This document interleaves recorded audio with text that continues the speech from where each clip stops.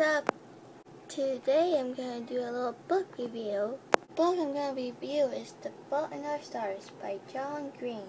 But first I'm going to summarize the book. So there was a girl named Hazel. She has lung cancer and she's 16 years old and she looks a little something like this. She attends weekly support group because her mom makes her. That's where she met the love of her life. His name is Augustus Waters. He also has cancer, but it's with a name that I can't pronounce. He's 17, and he looks a little something like this. I know what you're thinking, but he doesn't smoke, because it's a metaphor. How they met is because of Isaac. Isaac is Augustus' best friend, and also a friend of Hazel's. Isaac has eye cancer, which he will go blind in a few days, maybe weeks, in the book.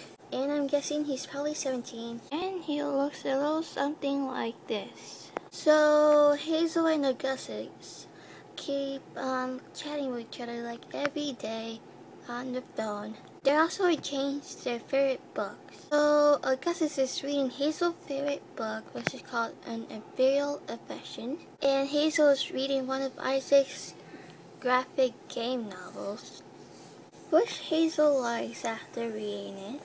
Since they have cancer, they have cancer perks, and they also have a wish. Sadly, Hazel used hers when she was first diagnosed when she's 13. It was a trip to Disney World. But Augustus saved his. But being a romantic guy he is, Augustus decided to give his wish to Hazel. Hazel always wanted to meet the author of her favorite book, which is Peter Van Houten. I don't know how to pronounce his last name. So Augustus used his wish to help Hazel meet their favorite author. But sadly, he is a sad, total douchebag who has no interest in meeting his fans.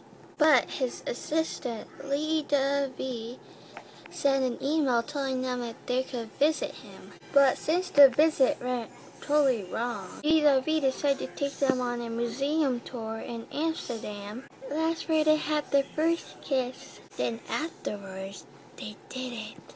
But sadly, after the trip, Hazel found out that Augustus is not well. As a total plot twist master John Green is, he fooled us all to make us think that Hazel was a grenade the whole time, and Augustus will end up being heartbroken. But total plot twist.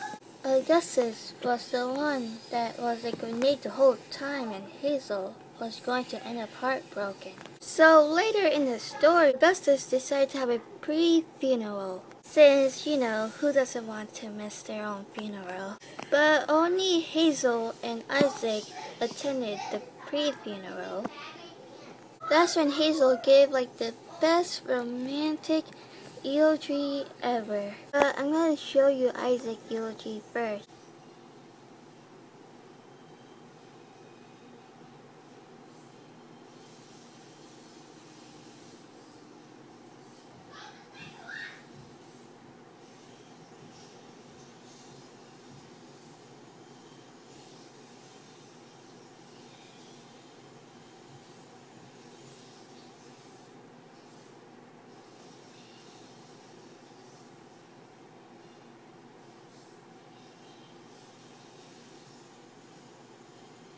Here's Hazel.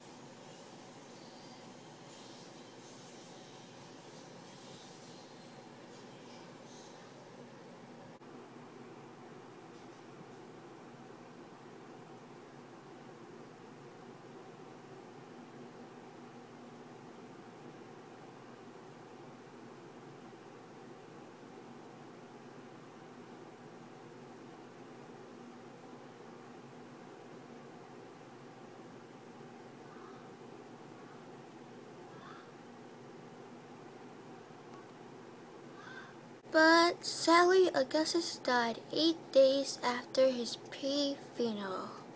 After he died, Hazel was a total wreck. Well, that's what happened when you're in love. So Peter has attended Augustus' funeral to tell Hazel that Augustus has written a sequel of her favorite book for her, but Hazel has to find it. So Augustus has sent his sequel to Peter to read it.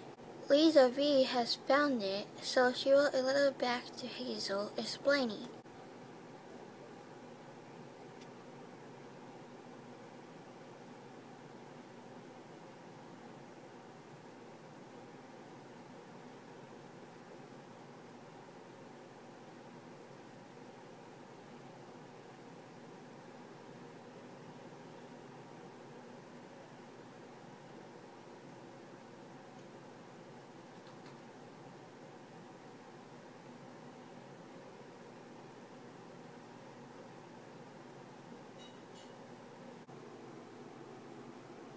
So here is the sequel, or letter, whatever you like to call it.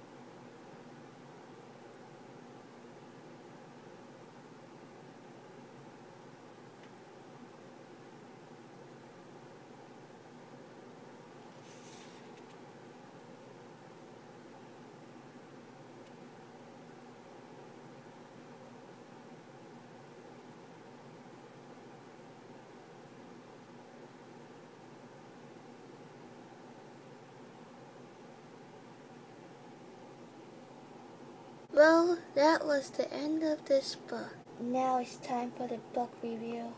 So, The Fault in Our Stars was one of my favorite books. I read it like 6 times already, but sadly I haven't seen the movie yet. So, The Fault in Our Stars is a romantic novel for young adult readers. So if you're looking for a book like Romeo and Juliet, or a really romantic novel, then you should read The Fault in Our Stars. I highly recommend did this book for those who are looking to cry, who wanted to be drowned in so much feels of emotion. It's a really sad book, I tell you. It's also one of the greatest romantic novels of this time. So if you're looking to cry for like a few weeks or so, then I highly recommend you to read The Fault in Our Stars by John Green. You won't regret it. Maybe you will after you finish. But still, it's a really great book. Enjoy your feels.